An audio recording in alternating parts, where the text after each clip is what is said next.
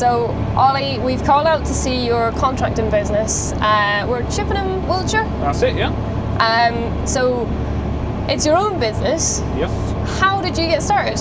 Always been mad for it, really. I used to help my gran do a lot of hay when I was younger, and started off hedge cutting when I was about 16 with like the farms tractor. And then I bought my first tractor when I was 18, a New Holland T7030. So I was, yeah, I had that when I was 18, and then yeah, kind of went from there really. From started off hedge cutting to foraging and everything we do now. I was going to say, because it's you can see how much it's grown over the last however many years, because you're running a fleet of Fendt and John Deere tractors now. Yeah. So we caught you out yesterday with your 936, which we're in today, and she was on the Bergman dung spreader. That's it, yeah. Would that be a big kind of part of your business, the dung spreading? Yeah, it would be a big part. Over the last few years, we would have changed an awful lot we mainly would have always done autumn spreading, but now we're finding the last few years we're doing a lot more in the spring, top dressing and things like that, because on variable rate and weight sales, everything like that. So yeah, we've been doing more of that, and this year we've actually started probably fairly early spreading that. We're pretty much finished now. We've got a few more jobs to do top dressing. We're spreading today for like maize groundwork, which is what we're ploughing now, so we've just started doing that, sort of just all starting to kick off a bit really. And what made you go down the Bergman route for the spreader? I do a lot of poultry map, so yeah, we've got the lorries and that, all that. We're shifting sort of 250 tonnes a week poultry map. Yeah. We sell that, and then we haul it with the lorries and the poultry farms. Yeah, then we spread it. So I'm trying to find a spreader that would spread like evenly, and Bergman brought one out on demo, and we were pleased with it. And we've had, that's our second one now with the way sales and all that on. And yeah, we sort of love it really. Yeah, it's working well for the business then. Yeah, it's good. It sort of ties in with everything else really. Because it's not, obviously, the 936 isn't what's needed to pull it, because obviously out today, I caught it briefly while it was on one of your 724s. That's it, yeah. Yeah, they'll pull them alright like on things like that. But if you're sort of, some of the banks and that we would go on, like she'll hold sort of 20, roughly on chicken max, we always about 21, 22 tonne. And you were loading her with your Volvo L70. That's it, yeah. And she's obviously one of your babies. Yeah, I would say one of my favourite machines, yeah. I spend a lot of time doing the pits and that with that. We've had no problems at all with her really. She'll do that, and then, yeah, she'll be loading maize and wood chip through the winter. And a lot of wood chip goes out the yard, as you saw the other day. So, yeah, we use the shovel for that with a big toted bucket on. So it's always sort of doing something really. Yeah, because like you were saying, obviously you run lorries as well. Yeah. And we caught one of your, well, I think, is it called Bumblebee, am I right? I want to make sure I get the right name now. Sort of got a nickname of Bumblebee. Yeah. She was heading out yesterday with a load of wood chip. That's it, yeah. Because that's obviously another part of your business. Yeah, so I haul a lot of wood chip for biomass boilers. And then I've got a lot of friends that are also contractors, like forestry contractors. That we haul chip away from, and then we store the chip, and then load it out, and away it goes to grow. Well, heat tomatoes to be grown. A lot of poultry units have it for the heating the sheds. So yeah, we do. That would be quite a big part of our business now, really. Yeah, because the lorries seem, well, you've got two currently, and I think you were saying you're after investing in another one because they seem to be on the road constantly. Yeah, we've just got another one coming now. What you were loading in, well, it was yesterday evening, it was Kinch Agricultural Services you were working alongside for the wood chip, but what was really interesting to see, you've gone down the Smith route for your trailers. Yeah.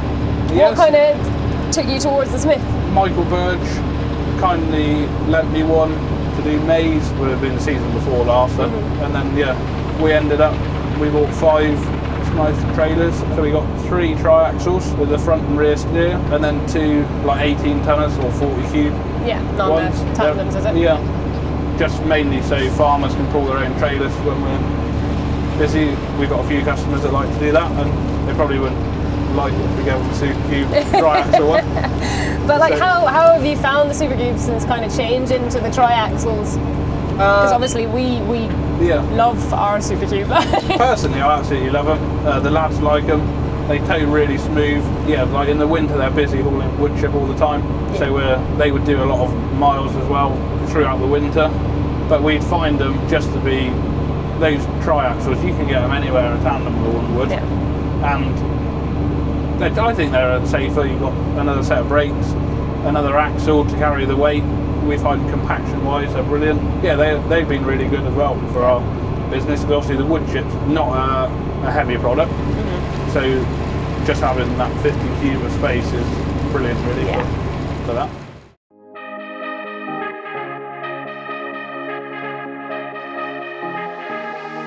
I've been losing sleep, what to do?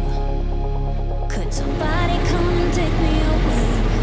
I've been in the deep without you, and I got it in my head night and day. But we are one step closer. We're all in this together. Put your hand in mine. Yeah, we are one step closer.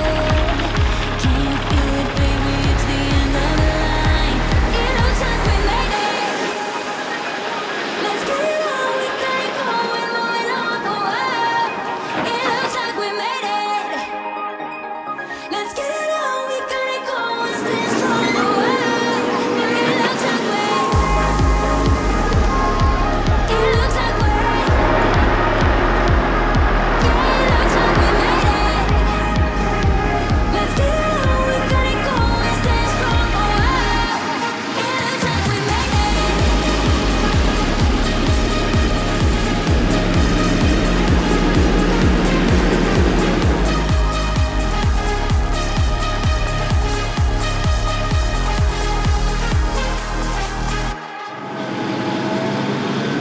Wake me from this dream I've been in. I need to get in closer to you.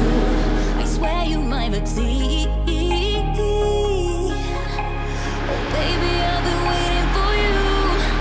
Now we are one step closer. We're all in this together. Put your hand in mine. Yeah, we are one step closer. Then today, well, obviously right now you're ploughing, Yep. which would that be another kind of big side at this kind of time of year for yourselves? Yeah, we do a lot of groundwork for like cultivation work, for ploughing, for maize.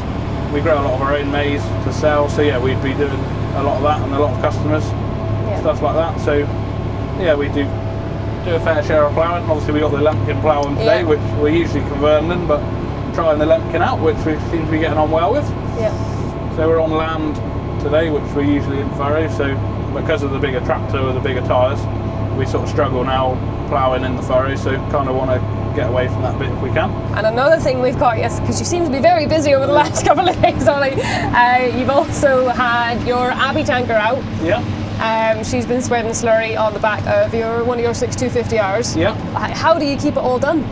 What's that there? All, just everything in between. Well, don't get much sleep really. Because you also have the dairy farm at home. Yeah, so the dairy farm's like would be like our home base, but sort of separate from like the contracting business.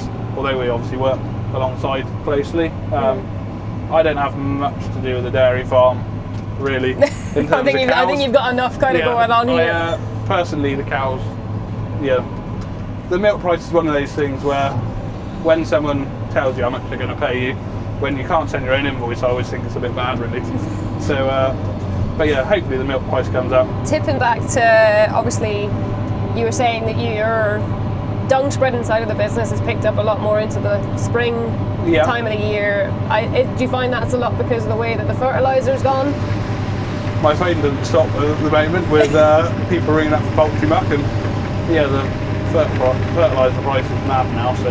Yeah, because your 828 was out spreading fert. Yeah, she was doing that today, sparingly. Yeah. We cut the rate back quite a lot this year, so yeah, that was for first cut grass today.